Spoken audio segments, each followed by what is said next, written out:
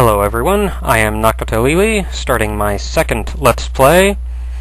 Welcome to Let's Play Bonk's Adventure. The game was released in 1990 for the Turbografx PC engine. In Japan, the game is known as PC Kid. The main character you play as is a small caveman with an enormous head named Bonk.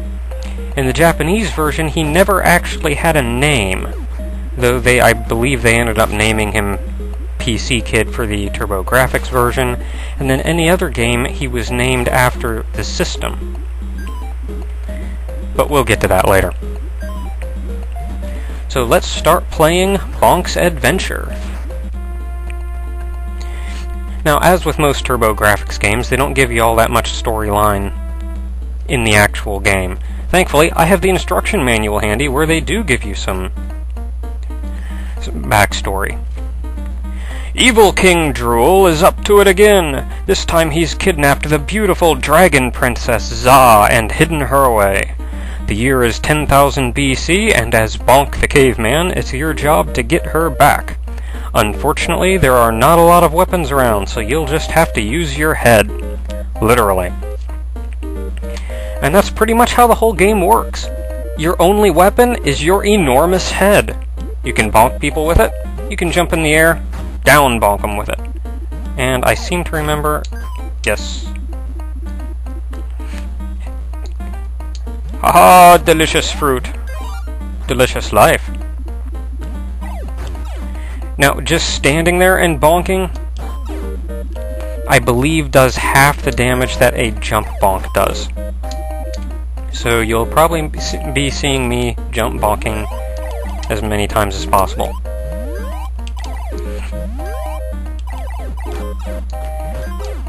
Now, fruit gives points and a little bit of life back, so that's always nice.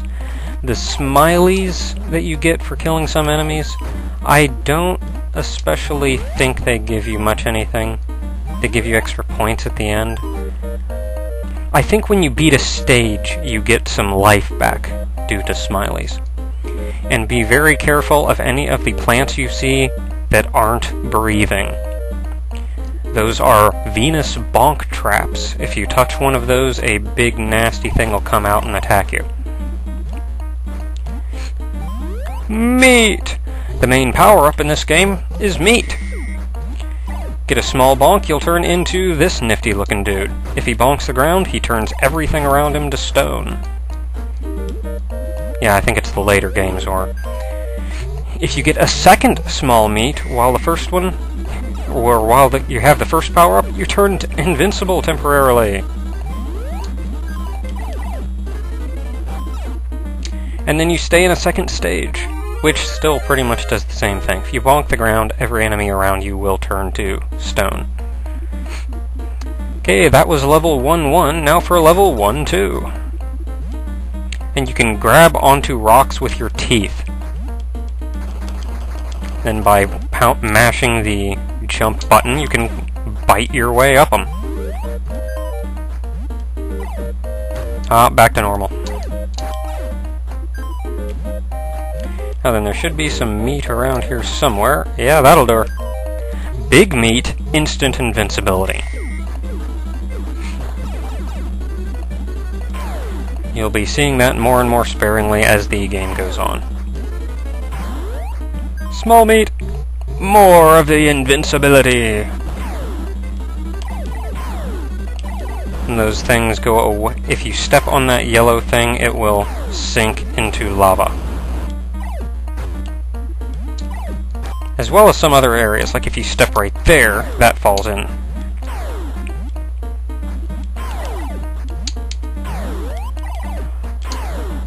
All in all, this isn't all that hard a game.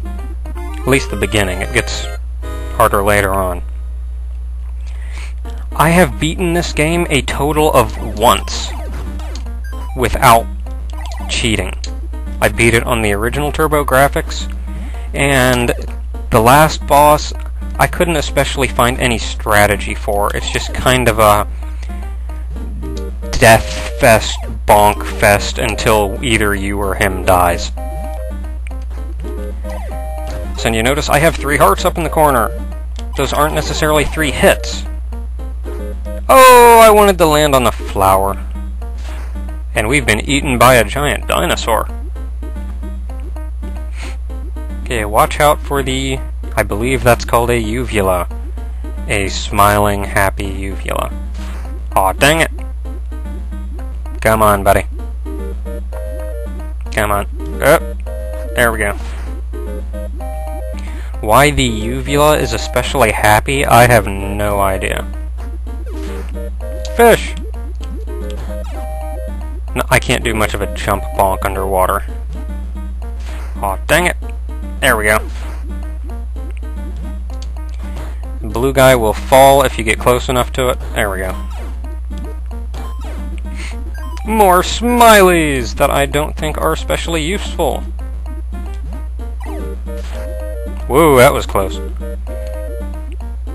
Now, there's some vague form of a secret over here.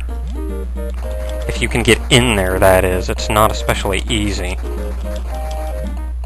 Hey, I got it! How about that?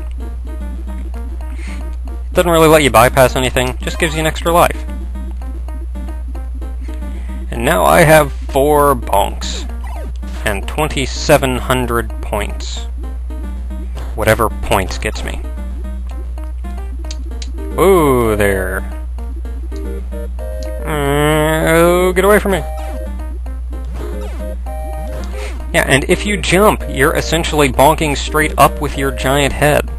So, if you're below an enemy, you can jump. How often you run across that situation, though, is another matter entirely. Okay, a little bit closer. Run, bonk! I don't know what these little things swimming around are. I can kind of see the fish. I think the little circular things were some form of native inhabitant. Bacteria, maybe. I don't know what these things are. Digestive bacteria. I got nothing. Bonk! Heart! And guess what end of the dinosaur we came out? And whenever you see this, boss time.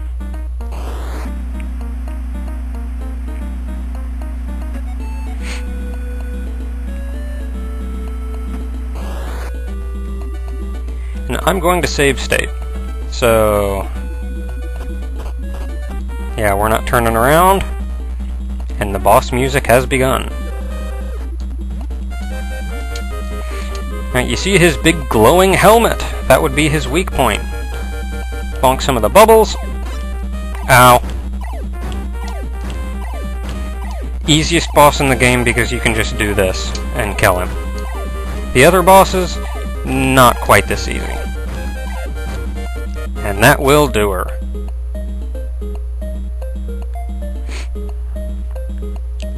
Gee whiz, thanks!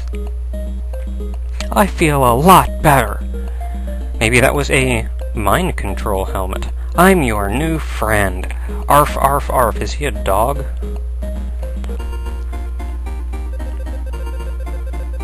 Yep, I get points for those smileys, and it refills my hearts.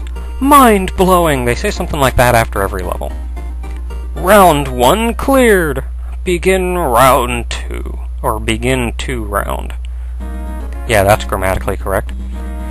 And this is a pretty good place to stop, so until next time, everybody, we'll pick up on level 2. Take care, everyone.